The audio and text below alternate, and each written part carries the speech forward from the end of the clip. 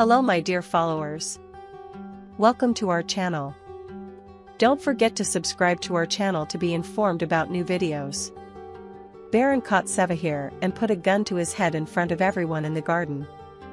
Even though Sevahir provokes Baron and asks him to pull the trigger, Baron gives the gun to Sevahir's father, Nadir Bey, and asks him to punish him.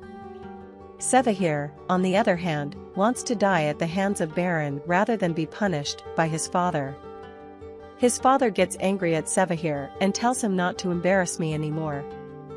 Afterwards, Mr. Nadir, we keep our promise. He takes Sevahir away, saying that no one should have any doubts.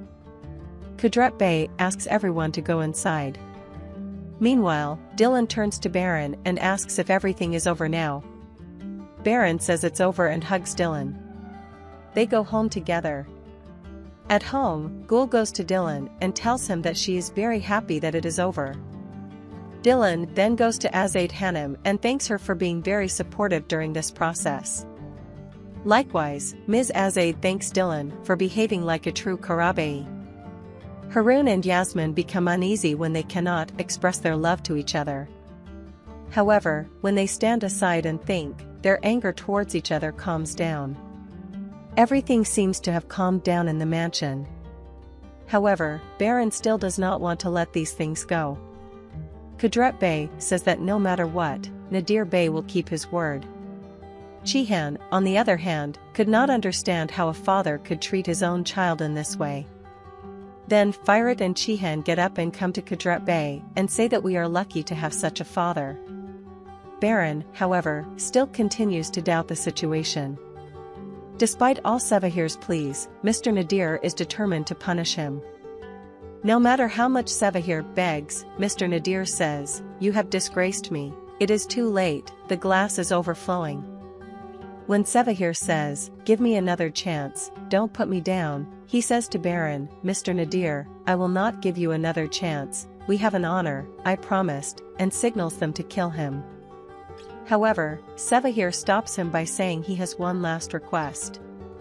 Dylan tells Sabiha Hanım what happened and says that they are now free from Sevahir. Meanwhile, when Baron comes to the room, Dylan finishes her speech and tells Baron how happy she is that the Sevahir issue is over, and says thank you for not leaving me without you and our baby without a father. When Baron says he did everything for your happiness, Dylan says I know. Sevri and Sevdet talk about how Harun and Yasmin have declared their love, but they haven't noticed each other yet. Then they pick up the phone to solve the crib issue as soon as possible. When Baron asks Dylan if he was really going to go, he asks if it is that easy to go and do you think your feet will go beyond the door. When Dylan says that if I left, life would be very bad without you, Baron says, I would never allow such a thing. Then he says words that make Dylan feel important and caresses his soul. After Dylan expresses his beautiful feelings in the same way, Baron says that we will be together forever. The same conversation takes place between Gul and Firat. When Gul says, I want a quiet, normal life now, Firat sees himself as the culprit. When Gul sits next to her and says that being next to you erases everything, Firat hugs her, saying every moment we live with you makes me stronger. Baron makes an appointment to see the baby and they can't wait to find out its gender.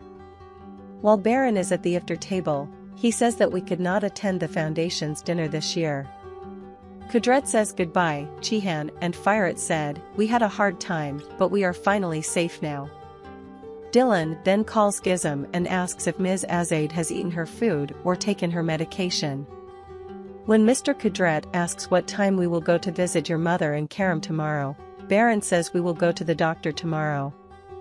While they are all chatting about how they will find out their gender, Ms. Azaid watches them from afar.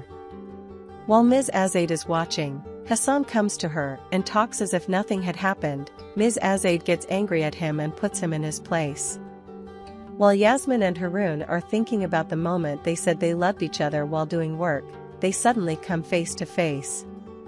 While everyone at the table is giving their opinions about the gender of the baby, Firat makes a bet and says that if it is not a boy, Gul will take us all out to dinner. Then, when you ask Mr. Cihan Kudret, he says, I couldn't be with you enough to be a father to you when you were little. I will be there for you at every moment and reveal everything to you. It doesn't matter your gender. Finally, Dylan says we think the same. As long as he arrives in good health, we are looking forward to the time when we can love and embrace him, and they start eating. Sevahir tries to get rid of the ropes, where he is thrown with his hands and feet tied. Dylan missed dinner a lot and can't relax even though they took a walk. When they come to their room, they say to Baron, "Why didn't you stop me?" Dylan reaches out to Baron's knee and says, "I think our baby will actually be a boy, as if a little Baron will come, a handsome baby with amber eyes, just like you." Baron says, "I feel like I will have a little Dylan. I think she will be a beautiful, smart and compassionate girl like you." When I say he doesn't feel like being alone and we can do 3 or 4, Dylan says, "Don't intimidate me."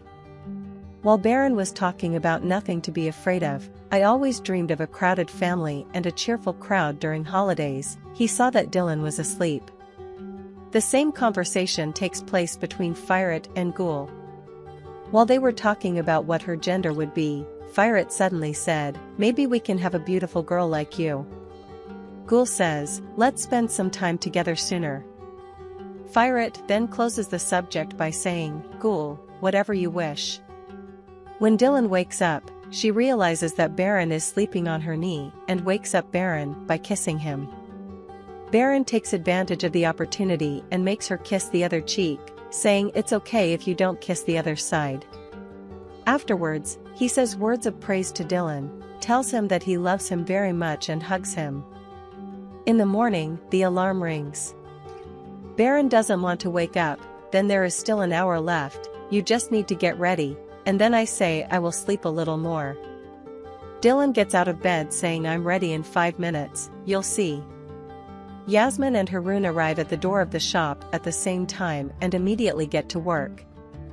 Dylan is almost ready, but when Baron turns on the timer and says that you have been preparing for 52 minutes, Dylan does not want to believe it, and when he takes the phone from his hand and looks at it, he understands. Sevri is very hesitant about the crib. When Sevdet asks her to go a little faster, Sevri doesn't know what to do. When Sevdet says, "Consult Dylan if you want," Sevri agrees.